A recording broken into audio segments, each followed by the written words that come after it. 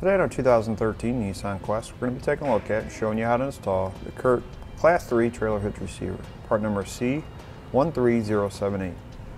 This is what our hitch looks like when it's installed. You can see the cross tube is visible, however it does have a round tube design, so it's going to fit nicely with the contour of the vehicle. It's going to be a Class 3, it's going to be 2" by 2". Your hitch pinhole is going to be 5/8 inch in diameter. It is going to have a reinforced collar to give you a little extra stability on your receiver tube. It's going to have a plate style safety chain ring. Gives you plenty of room for different size safety chain hooks. As you can see, it's nice and flush with the edge of the bumper fascia, so you're not going to have to worry about hitting your legs or shins on it when loading and unloading the vehicle. You're going to have a 300-pound max tongue weight, which is a downward pressure on the inside of the receiver tube. You'll have a 3,500-pound max trailer weight, which is the trailer plus the load included. Now, I do recommend checking your owner's manual to make sure your vehicle can withstand that amount of weight. You're going to want to pick the lowest number between the vehicle and hitch. Now, you can use weight distribution with this hitch. Tongue weight's going to go up to 500 pounds, and trailer weight's going to go up to 5,000 pounds. As far as the installation goes, it is a fairly simple install. It's going to use existing holes in the frame. It's going to come with all necessary hardware. The only thing I recommend is getting an extra set of hands to help lift the hitch into place.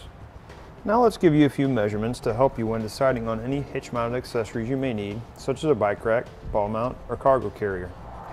From the center of the hitch pinhole to the outermost part of the bumper will be about 2.5 inches. From the ground to the top innermost part of the receiver tube will be about 11 inches.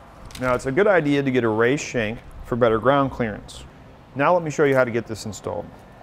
First thing we need to do to start our installation is we need to get in the back of the vehicle. You need to pull up your floor pans here. We'll just flip them over. And what we need to do is on each side, right about here, we need to pull back the carpet just a little bit. You're going to have 2 rubber plugs.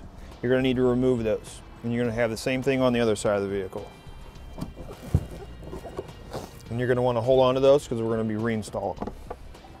On your driver's side, you're going to have 2 bolts that you're going to have to remove. Now, these are holding up your tow hook. We're using an 18mm socket.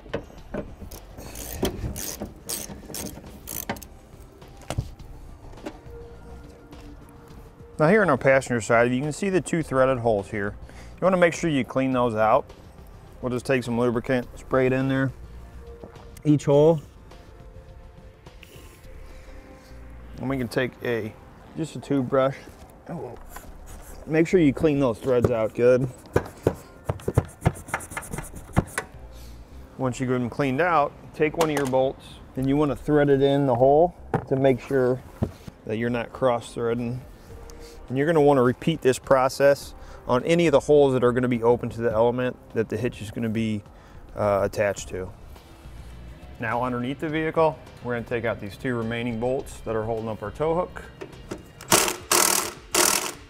Because the bolt was not coming loose, I don't want to take a chance using power tool to start removing it. I don't want it to strip out or break off. So I used a regular wrench to loosen it, and I'll go back to the power tool to take it out.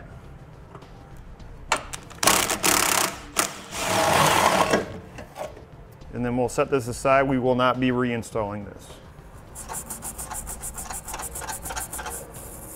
Now, with an extra set of hands, we'll get our hitch into position.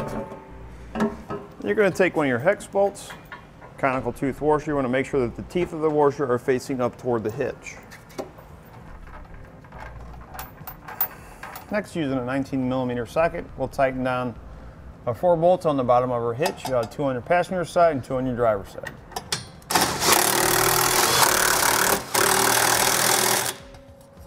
And then we're going to repeat that same process on the other side.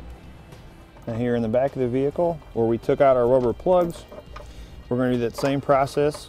Again, hex bolt, conical tooth washer, teeth facing toward the hitch. Now we can go ahead and tighten these down and then install the 2 on our passenger side.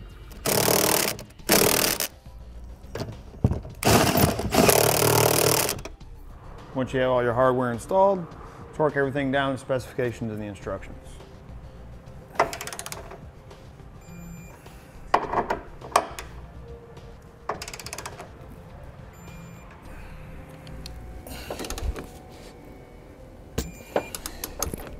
Now we're going to reinstall the rubber plugs that we took out.